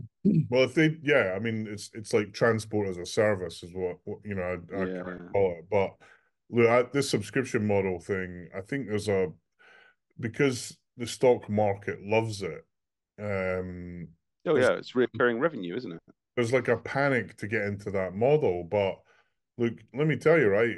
BMW owners typically buy a car. If you look at if you kind of dig into it, and I'm a unashamed BMW owner, we buy a new car every 4 or 5 years, so the recurring revenue's there, and most of the time, most people will finance it, so they're making good money on interest, way more than they're going to make Sure. on proposal subscription service. It's low risk for them because if you don't pay the credit, they just take the car off you. They can sell the car and recover the credit. So, I kind of question the thinking of some of these organizations. But look, I think experimentation, you've got to experiment, you've got to try new shit for sure. But Stern, if you're planning to put people so that they have to subscribe to stuff that they're already used to getting, forget it. Don't get me wrong, there will be a novelty period where people like it, but over time they'll think, well, wait a minute, I can watch Doctor Who on BBC for nothing. I can watch all this stuff on ITV for nothing. And if you look at what's been happening in TV, there is definitely a resurgence of people who are watching subscription-based stuff versus people who've gone back to kind of linear stuff. Because actually, the one good thing that Netflix and those guys have done is they've made these lazy people in the big TV companies get off their ass and create proper TV shows again. Because there was a bit of, oh, let's do Love Island series 400, right? Yeah, it's just the same iteration, isn't it? It's Yeah. just absolute cheap nonsense TV, right? So in some ways that's good, but let's finish off on TPF. There's one big section on TPF. I'll just introduce it here, and we'll talk more about it with the guys. But the best part about TPF, the homebrew section, by a mile, right? Yeah, everyone talks about that. Crazy good homebrews as well. So there's so many great games. Motorhead, amazing game. I loved playing it. I would buy that game. 8 Ball Beyond, we've seen before, but I had a chance to properly play it. Last time you just couldn't get near it. It is an amazing game. Actually, I managed to play it before the show opened, so you could actually hear it. The music and the audio. We were talking about audio before. Mm. Is fantastic. I would buy that game right away. I would buy that game. Friday the 13th. I would buy that. Saw. It was interesting, but you could tell it was a bit of a whirlwind remake. As soon as I didn't initially notice it, but as soon as I did, all I could see was whirlwind. But the concepts and some of the things they had on it were really cool. There was a bunch of other, homebrew games. Honestly, Scott, the thing that I was amazed by was if you weren't a pinball person, like you just a bozo off the street, you'd never know that these weren't made by manufacturers. They were so good, that Yeah, I noticed. Yeah. it wasn't like a white What was wood. your view on that Mech Warrior game where they had a guy playing with a control pad and another one playing single player so they could from Yeah. upper playfield co-op? So look, I'm a Mech Warrior fan from I loved Mech Warrior as love a the kid, by game. the way. I absolutely bloody loved that. So That and was so actually that good. was I had a good play. I didn't play it this year because I played it a lot last year. I was impressed by it. I thought the guy done a great Yeah. job. I'll be honest with you though, the software in that game was a bit finicky. It wasn't clean. It's definitely better this year, I think. But again, as a home game, I think I can't see it doing well on location, but as a home game, I could see that definitely working. Yeah. But yeah, I'm always a bit nervous with homebrew games. In fact, I had a bit of a disagreement with a guy on Pinside where so there's certain IPs that I really value. Actually, ABBA, which we'll talk about shortly. I'm a massive ABBA fan. I love disco. My wife's been to see the ABBA show about 100 times. Yet, and when I hear someone's doing an ABBA pinball machine, it freaks me out because I'm like, oh, they're gonna fuck this up, right? Sure. Are they going to give it the kind of effort that's required? Are they going to Pulp Fiction it, or are they going to I'm trying to think of a terrible, or are they going to Stranger Things it, right? Don't get me wrong, Stranger Things is a You think great. Stranger? I was gonna say I like Stranger Things. No, it's a great game, but in terms of use of IP, it's terrible. right? Or actually, the Yeah, better I'll give you that. Yeah. better choice is Star Wars, right? So, Parks, Stranger Things, are they going to do Pulp Fiction, where it's like just such a great use of the theme, or are they going to do Star Wars, where it's shit, right? And again, the Star Wars game is not a bad game, but the use of the theme as a Star Wars fan is abysmally shocking in my view. And it, as a fan, I get frustrated with shit like that. It would be So quite easy for me to do a Star Wars game. One word, magnets. yeah. The Force. You know what I mean? It's just like, oh my God, it's so obvious. Yeah, people don't, And, I and don't and know even why they don't do it. Mandalorian's the best Star Wars game. What do they use? They use a couple of magnets in it. It's simple things like that. Mm.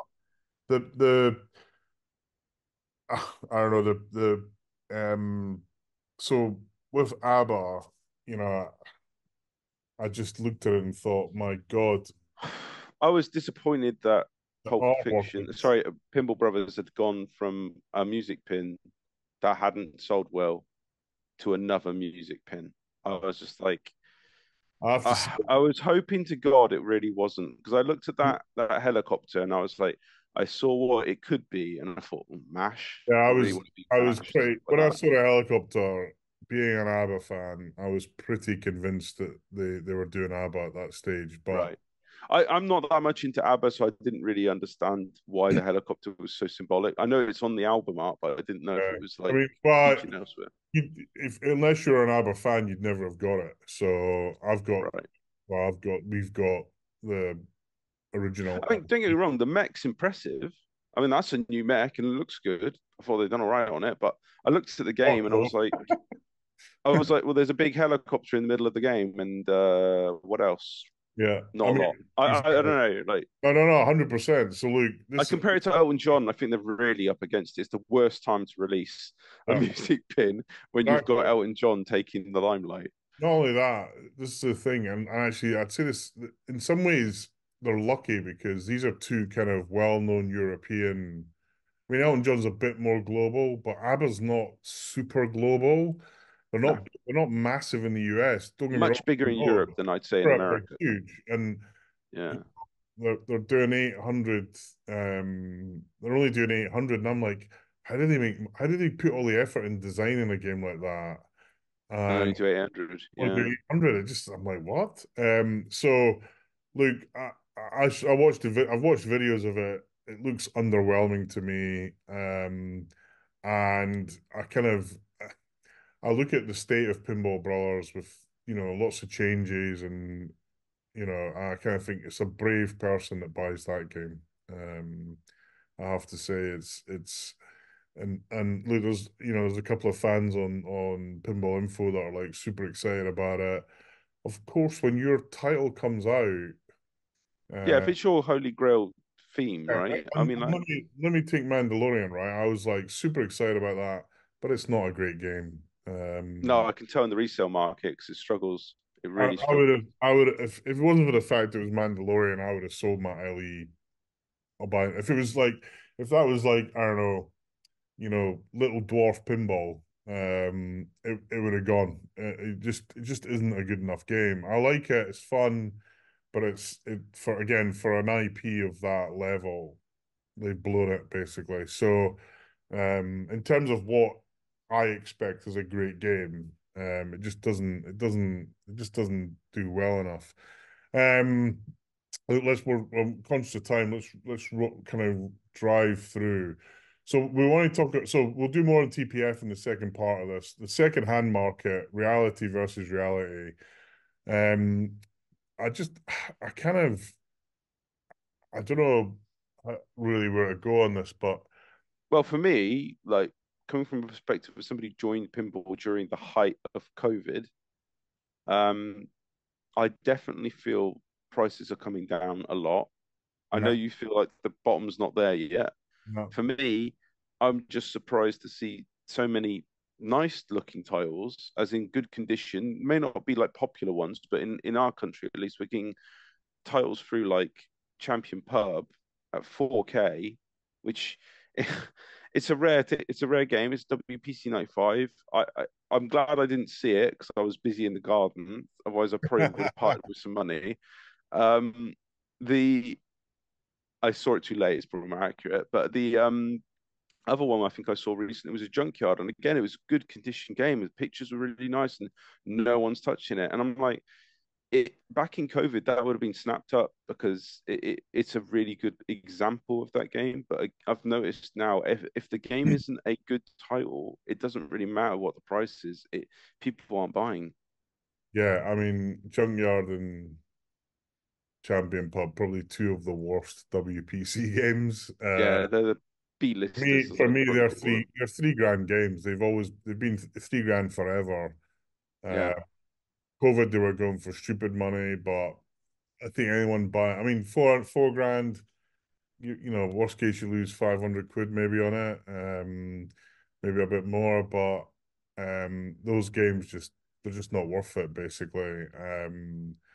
And there's unfortunately there's a bunch of people who bought games at the peak either through the forum or through some dealers who think I've got they're gonna dealers that think, oh yeah, I'm gonna sell this game that I bought for 4 grand, I'm gonna sell it for 8. Um, they think they're making money, and here's what they're doing: they're killing the market.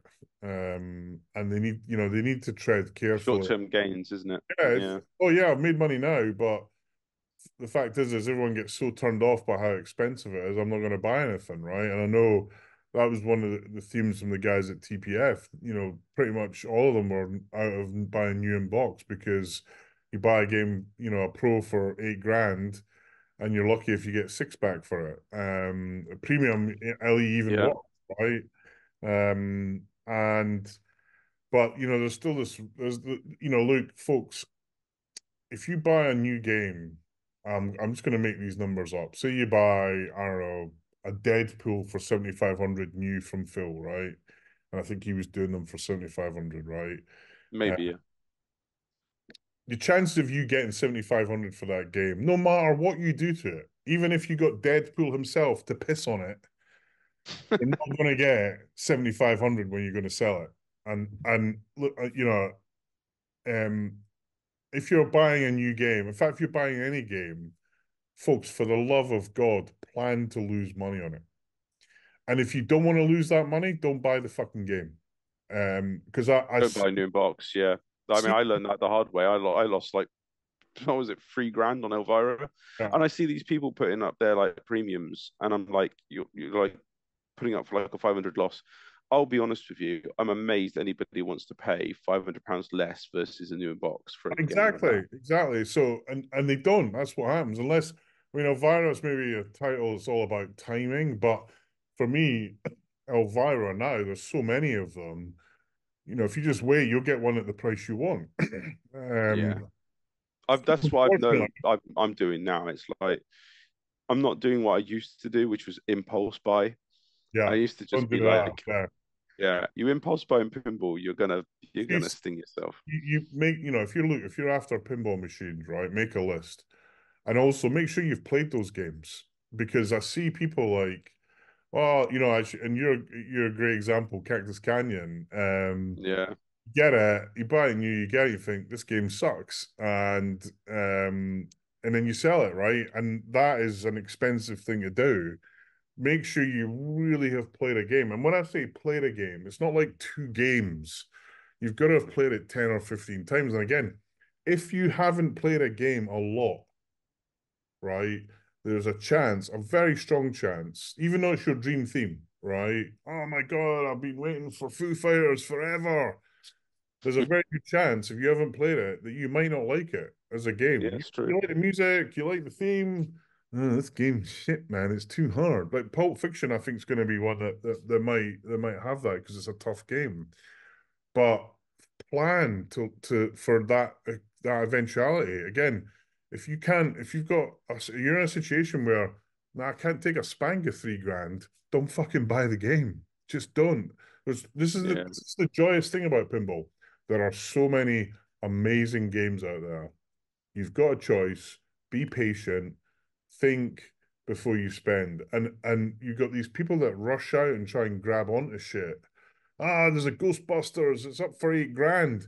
It's a fucking 6 grand game, and it's not even a great game. Yeah, it's got the theme and it's got This man has no I dick think in that would it. be the thing, right? They get it, and they're like, "Yeah, I've chased it. I've gone after my holy grail," and then they play it, and it's straight down the middle, straight down the middle, straight down the middle, and then they'll get to a position where they'll be like, "Okay, I've actually lost the love for that game because I, it's so I, frustrating." same. I mean, Ghostbusters was the first new box I bought, and after originally playing it, and then well, after I played it, and this is the thing, I thought I knew the game because I Yeah, played it a handful of times in Chief Coffee. Big shout out to Sam, who runs Chief Coffee in Lear in London. I thought I played that game enough to know it, and I hadn't basically. And then they promised this code update, which they delivered eventually. But at the end of the day, the ball and flipper game was the same game. Okay, the DMD did different stuff and there was different modes and they fixed a load of shit. But it was still the same ball and flippers with that straight down the middle and basically 1,000 ball saves because the kickouts were so bad that they all went down the middle. It just wasn't a great game. So do you think that this will apply pressure to anybody in the new inbox? So we're talking like the manufacturers when they're seeing a downward spiral in the second-hand market. Are we going to see a price adjustment in the new sales as well? Because it must be affecting sales. it's hard to see that happening. I mean, for me, the signal for that was Labyrinth. Right. So Labyrinth comes out, and an easy way that they could have, sold tons of them was to price it at like 9 grand. And they Yeah, did. it's true. They priced it at 10.5, right? And the minute I saw that 10.5 price, my take was is actually their cost base is in a position where they have to sell it at that price. And I don't see enough happening in the cost base to warrant manufacturers reducing prices. And I tell you what, I don't want is them taking any more out of games. Um, Yeah.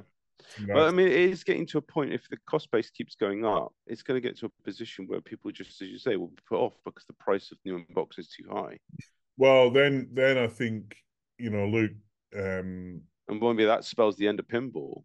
no, Do you know what I mean? absolutely, look, absolutely. But this is why. Look, does a price change have to come along at some point in time? Absolutely. Um, Yeah. it's hard to see next year, in January where we get the email saying Stern have put the prices up. I think that'll just be red rag to a bull, basically. I Mm. actually I've got a plan on, I think partly in the UK where we have the channel that we get to, particularly on Stern games, is not price friendly for us, and I think there's a correction that needs to happen there. Um, and again, you see, I can't remember what the price for Pulp Fiction was, but I think was it 9.5? The original price for an SE, I can't remember. Let's have a look. I mean, I know for a fact that the margins people make in the country for reselling pinball machines is at a position where it's easier just to do a couple of days' work, on call outs than it is to sell one pinball machine. Oh, The margins are absolutely. thin. Margins are thin, and you can see, Phil's been selling games at literally at cost price from Yeah, start. I think he's taking probably a guess volume over profit here, but Yeah, it, but the thing is he's running around like a headless chicken for no money. It's like, Phil, are you mental? yeah, exactly. That's what it goes back to, as you say, like our conditions are different because we've got effectively a middleman. Um, but I don't know. I mean, I don't feel confident that new inbox is got if it keeps going up, I don't think it's got a future in this country. In the I mean, UK, I just don't see people buying them. I think end of this year will be telling because you know you hear Zach Many on his pinball podcast, and he says it's been the best year yet in terms of sales. Is that and the question is okay, that was last year. Is that sustainable through this year where the prices have gone up even more? I mean, Pulp Fiction is the thing, right? You can get a Pulp Fiction for the same price as a Stern Pro. Uh, Yeah, there's no but doubt that's that a different build, a different build yeah. of game. And even they don't have the LE price, but $8295 for a completely different. I mean, it does a different level of quality. I'm not having to go to Stern by saying that, but it's the reality, right? Um, Mm. it's and then you got Labyrinth, which again is pretty decent. I think they've still got probably a little set of improvements to make for the same price as a premium. And in my mind, they all, I'll be honest with you, 10 grand is a real psychological marker, especially when you're selling No, secondhand. absolutely, no, absolutely. I felt as I go, I sound like a broken record, but for me, that was if I told Elvira for trying to sell it, say for £1,000 less than I bought it, or £2,000 less than I bought it, it was still 11K at £2,000 less. So people were in their heads going, "That's a No lot of way. money for a second-hand Yeah. game." Yeah, I mean, you got Halloween for 8.5. Oh, that's a terrible game. Don't buy it. Sorry, Phil. Looney Tunes. I mean, this is the thing, right? So Looney Tunes, um, the standard is that 9.5. I mean, as much as you might disagree with it, I think, to be honest with you, the best value proposition recently was the Ripley edition from Pinball Brothers. Yeah, but I mean, you got to bear in mind, right? They had zero cost of putting that game together. In what way? In the way that they got the whole game for nothing because of Highway. Highway did all the work on it.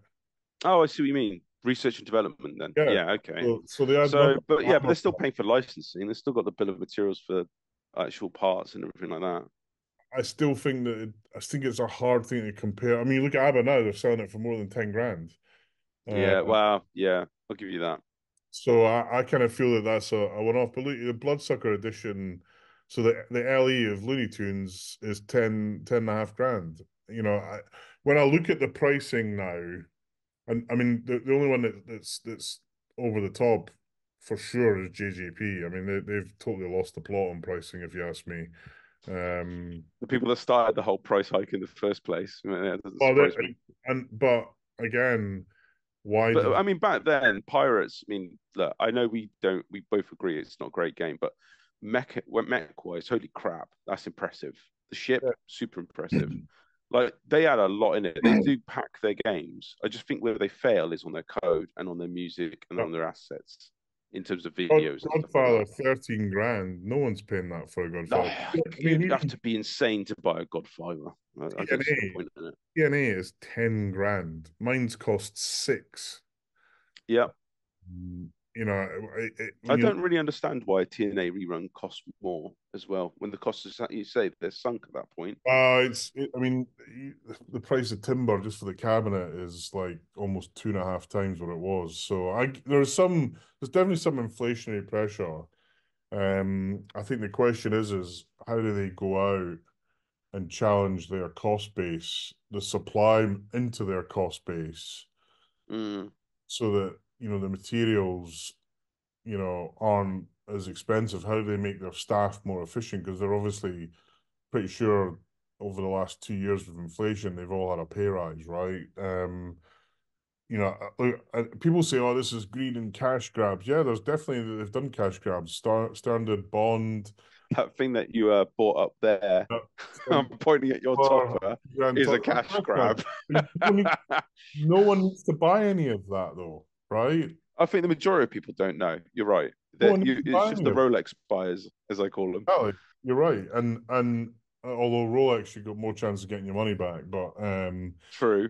Yeah. um, so Luke, folks, if you can't afford, it's almost like gambling, right? If you can't afford to lose the money, don't make the bet. Um, Yeah. and also, Definitely. if you put your game up, if I see someone who's put a game up that's ridiculously overpriced, I'm calling it out, and I'm doing I mean, you that. would if you weren't banned. Well, I do it wherever I can. I do whatever I can, like a 10 grand medieval madness. I pity the fool that bought that. I genuinely. Do you know what? Look, I know you like Kirk and everything, and Steve. I think it's Steve Paget, right? Yeah. Whose games it was.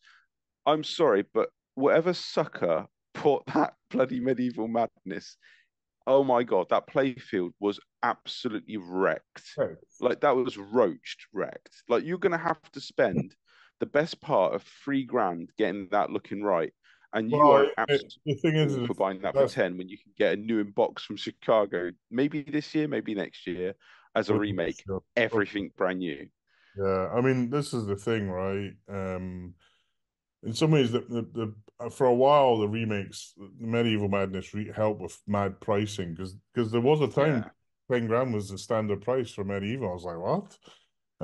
They did help with that, but now they've a victim of their own success, and they've built such great games. No one wants to sell their Medieval Madness remake. And actually, I mean, Chris Chris Brim put one up for sale again. I think a ridiculous price. Sorry, Chris, but that game cost six. Well, the original LEs cost 6 grand, 6.5 grand when they came out. That's He's what. better off doing what supposedly Kirk did, which is stick it on eBay and let some guy Yeah, outside the corner and buy that's it. the thing, right?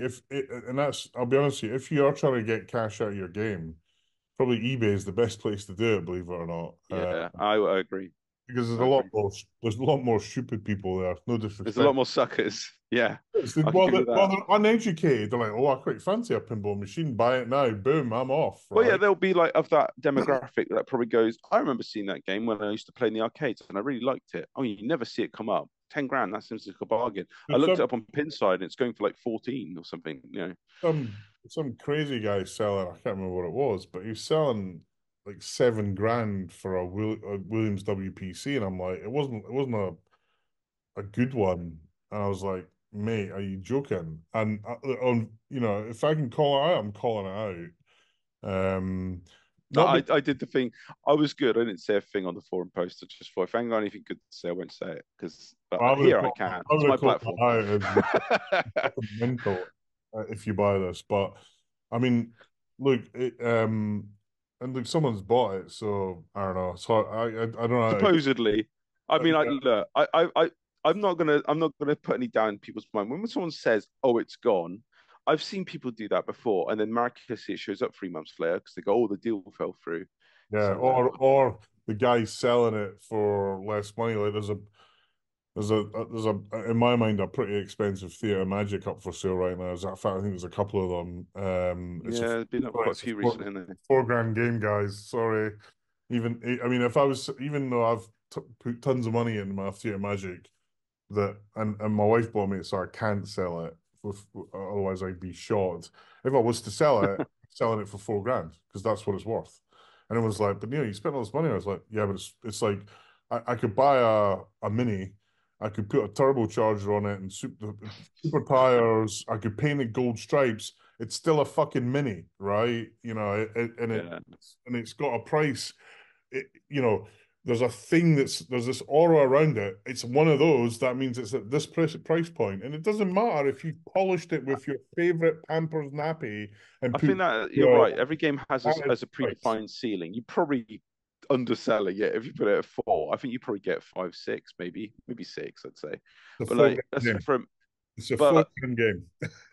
at a player's condition, I'll give you that. It's a At a four player's grand condition. game. It doesn't matter what condition it is. It's a No, 4 condition grand game. absolute no, I disagree there. Condition absolutely makes a difference to It's price. 500 quid If difference. otherwise, like I would be happy to buy a Medieval Madness at 10k if the playfield didn't look like it just came out of a So canal. you're right. You're right. That's a fair challenge. If you've got a fucked play field, that takes Yeah, a big dollar out. If you've got a good play field, because the other stuff's cosmetic, you can fix that, right? yeah. A lot of people don't care about cabinet dingy Changing a things. play I field, do, but not everybody. Yeah, changing the play field is a heavy lift, right? That's huge. why I get you to do mine. I get Yeah, Keith to do my Sterns. He's doing my Meteor right now. But that's a couple of grand. That's why I always think of it as a 4 grand game. sure. I know that irritates the fuck out of people because I paid 6 for mine and it's worth 8. No, it's 4. And the thing is, if you're patient, this is the key thing, right? Yeah, Look, there's games that I've paid more than they're worth. Everyone's done it, right? I bought Stargazer and I probably paid $1,000 more than it was really worth because it's a rare game, and this one was actually in pretty good shape, and it was an easy transaction. Um, but if you're in that, and it was kind of a grail game for me, the Stern Classics, I'm a bit of a mug for them. I'll pay more, probably more than anything else, right? Guilty as charged. Um, but if you're just buying a game, it's not, I want to get Foo Fighters for a while, right? Um, you're not going to get the same money you paid for a Foo Fighters. It's just not realistic. You're in La La Land if you think that's the case. You're going to buy, Mm. you're at least going to lose 500 quid. And if you don't think that, honestly, just stop buying stuff because you're going to be disappointed. And if you look at the forum right now, Well, it's um, the same thing with Stranger Things, right? I want another Stranger Things, but people want 7 grand for a pro. I'm like, with all due buy a new respect, one. you can buy a new in box for that kind of money. I'm just like, I don't want to be spending 7 grand on a used pro. And I also, just don't want to do it. but this is the thing, if you wait, like there was like a couple of Mandalorians that were on the forum for like 10 grand that finally went at 8. I bought another one Yeah, that wasn't on the forum. I think it was for 7.7, right? Yeah, and that was an LE. If you wait, right, these prices they will come to you. The prices will come to you. And yeah, people absolutely. complain about it.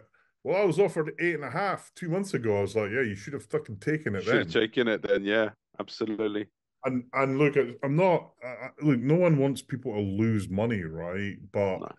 There's this reality distortion, and this is the thing, right?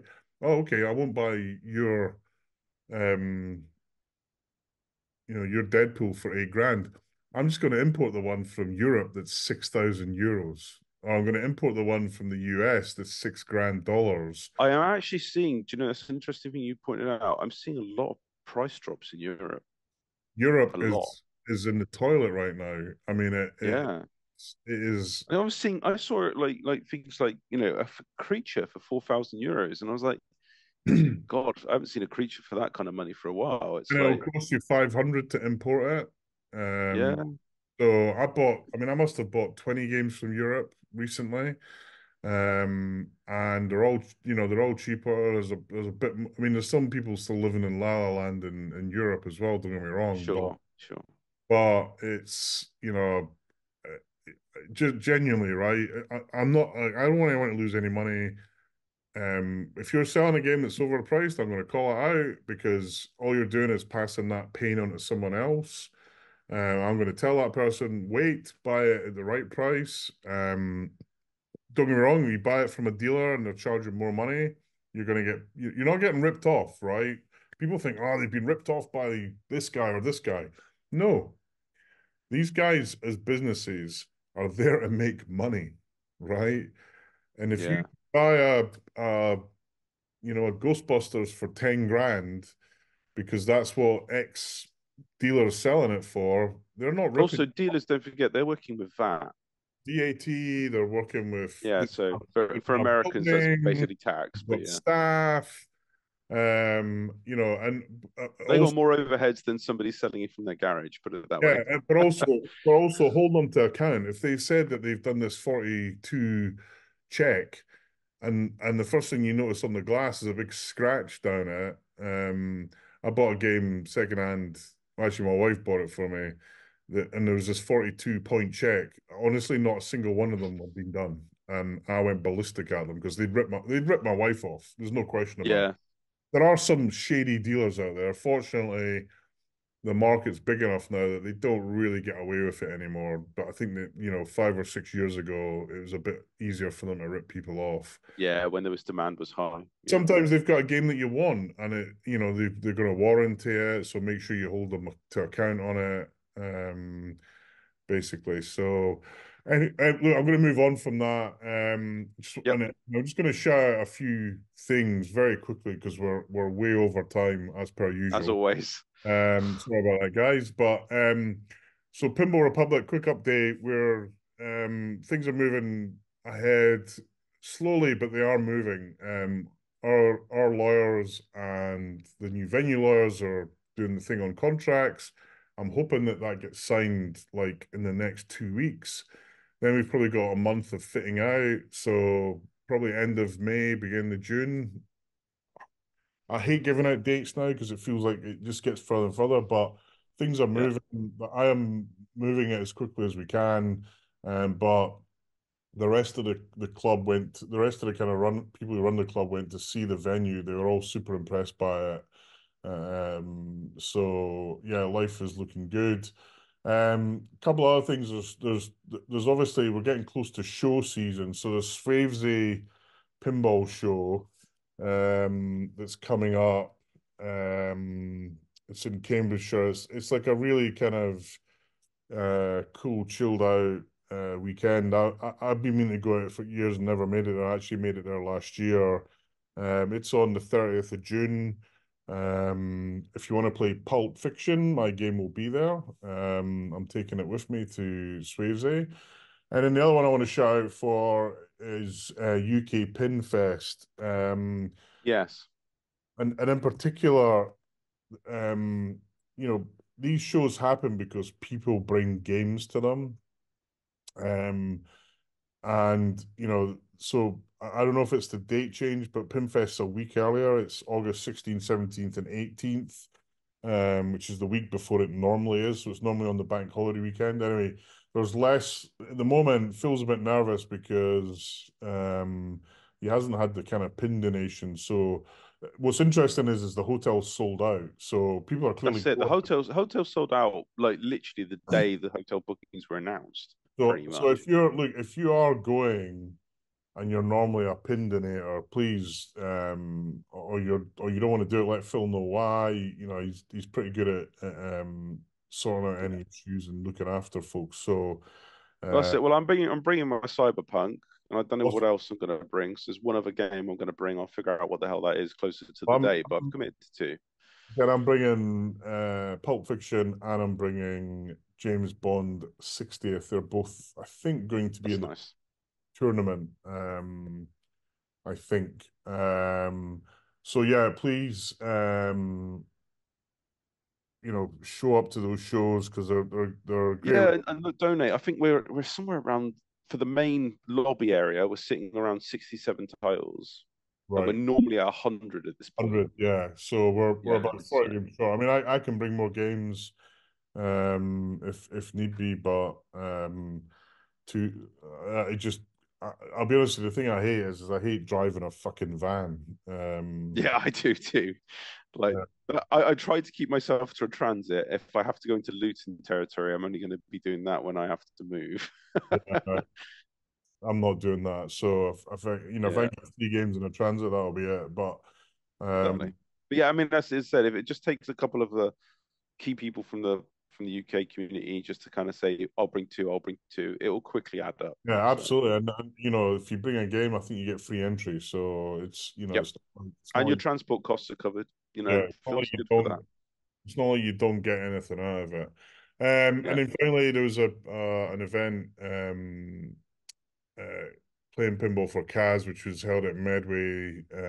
Mike and Tony down there raised 2 grand for cancer research, so well done. And Kaz was Mike's partner, who sadly passed away with cancer. Cancer touches 1 in 2 people, so um, it was good that they ran that event, and I think they did a ladies' event as well that went pretty well. So well done. Get down to Medway. They're in Kent, and again, this is the other thing. If you've got a venue near you, go and visit them and give them some cash because it's not easy running these venues. I can tell you from horrible experience. So look, we're going to end kind of part one here, I think, Scott. yep, And um, part two will be the guys, some of the guys that came to TPF. I mean, I've said it was about I don't know what 5 or 6 of us. It was a good laugh. There was there was some. Um, all I'm going to say is Revolver, Dave Bishop, and scary moments. If that doesn't get you okay. into watching the next episode. I do not know what will, but it was a great gig. We ate loads of barbecue, drank loads of beer, and shot the shit out of a few things. So and including pinball. But yeah, all lots to hear about from that. It was a great week, and actually, um, the guys there's a debate about going to Chicago. I'm definitely going to TPF next year. I definitely recommend everyone to go to TPF. It's such a good gig, and we had a right laugh. So, just I think on that note, first of all, sorry we took a bit longer to get together. Just a lot going on, both my life. I was on a holiday for 2 weeks with my grandkids in Florida. Scott's got a lot going on in his space. And we've got part two out as soon as we can. We'll get this out up, and part two will follow in the next week or so, Yeah. hopefully. And then we'll be back sometime in May.